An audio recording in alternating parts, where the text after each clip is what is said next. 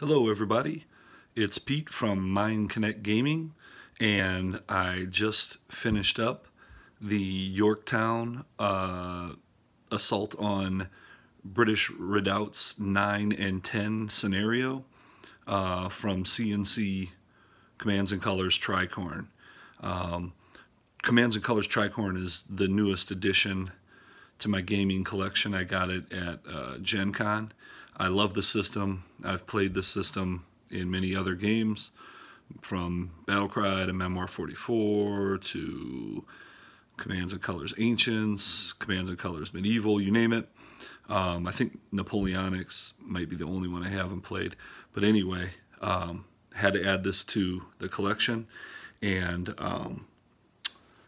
I went ahead and got the expansion right away as well, due in part because, well, I visited the Yorktown battlefield this summer and, really enjoyed my time traipsing around that battlefield and learning, more details about the history of it. And I really wanted to play the Yorktown battle as this decisive, battle of the American Revolution. So anyway, you can see the setup and the historical background there, and then the battle notes with Washington commanding the Continental Army and Lord Cornwallis commanding the British. 7 victory banners for victory. A few special rules that played in big in this playthrough, with temporary victory banners that the Continentals could get for each hex of the redoubt, of a British redoubt that they controlled, and then the British received a temporary victory banner as long as no American or French units occupied any of the hexes of the redoubt.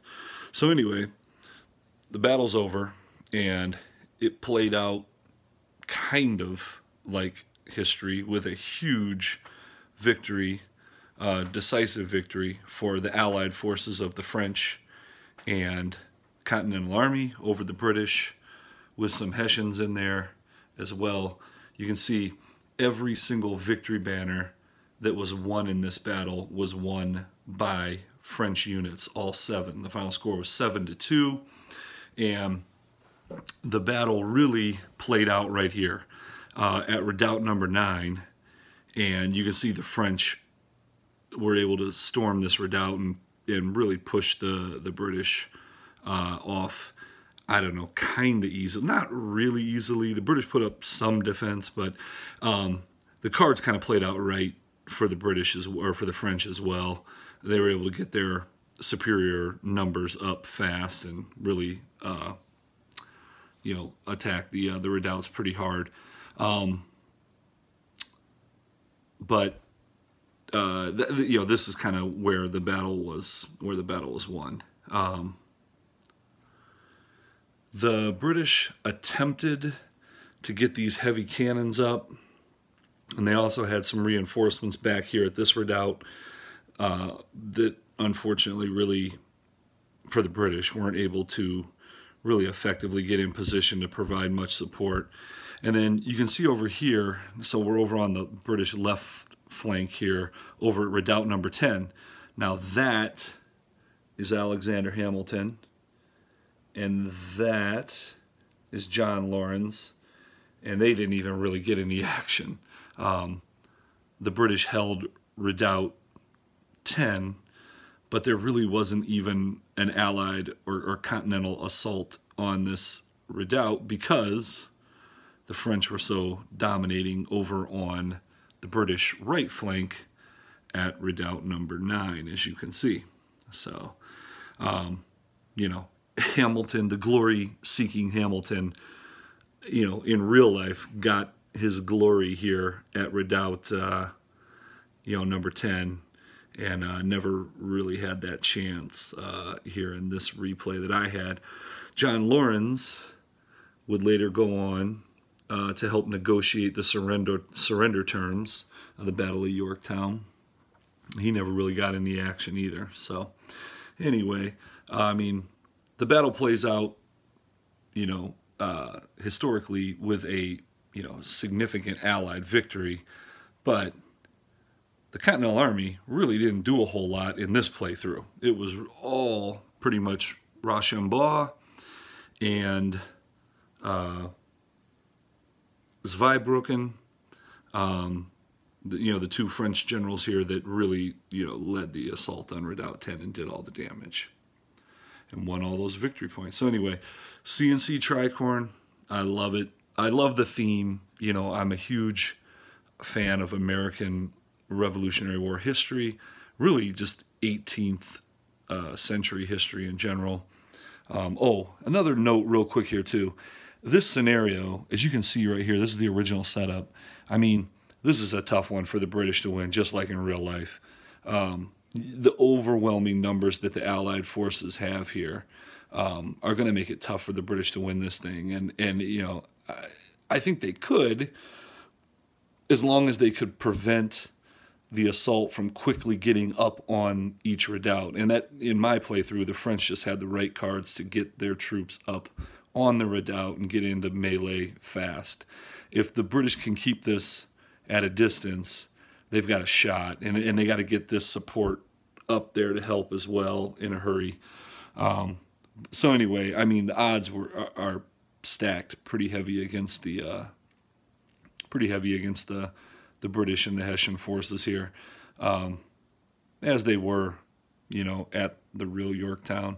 The French, are fully engaged at this time and making a huge difference. So, but anyway, Commands and Colors Tricorne, I don't know, it might be my favorite of the entire Commands and Colors system.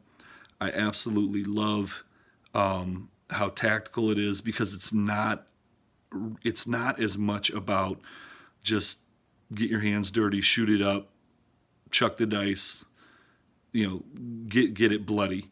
It's much more about tactics on the battlefield, holding your formations, because there's an emphasis in this game in several different ways where you really gotta, like, morale checks and rally checks become really, really important so that your units don't rout from the battlefield. And obviously, one of the ways that you can prevent that is by really holding your formations so that units are supported by, two adjacent hexes. Another thing is, I think the leader placement becomes a lot more important too, whether you're placing them in an offensive type of position or a defensive type of position, but in relationship to the units that you have on the battlefield and how they can help, sort of hold the line as well.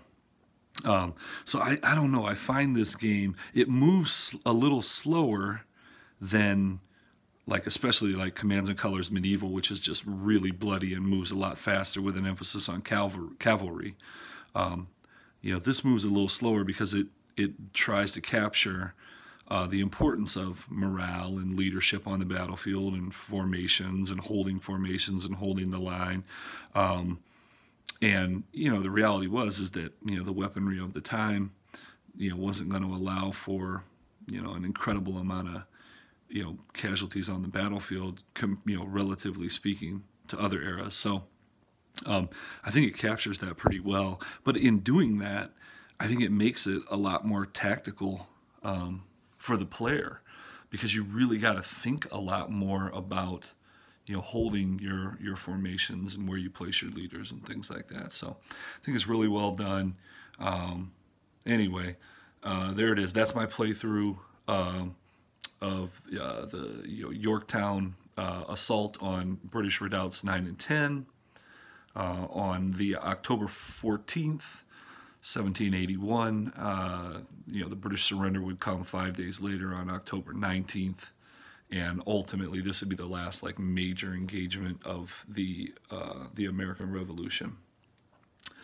For me, again, like I said, really cool being able, just a few weeks ago on vacation, to go visit this battlefield, and then now to come home and replay it. And that's part of what I love about war games, because you connect the history, to it all. So anyway, this has been Pete from Mind Connect Gaming, and hopefully we'll see you in the near future. Hopefully I can learn this stuff and get the technology right and free up, get whatever I need to maybe do some like live playthroughs or playthroughs recorded and posted, because I enjoy consuming a lot of your guys' great videos, and I figured, well, at some point in time, I need to. I think it'd be fun to just put my own videos out there. Definitely inspired. If you haven't checked out, there's a YouTube channel. A guy over in Finland who does.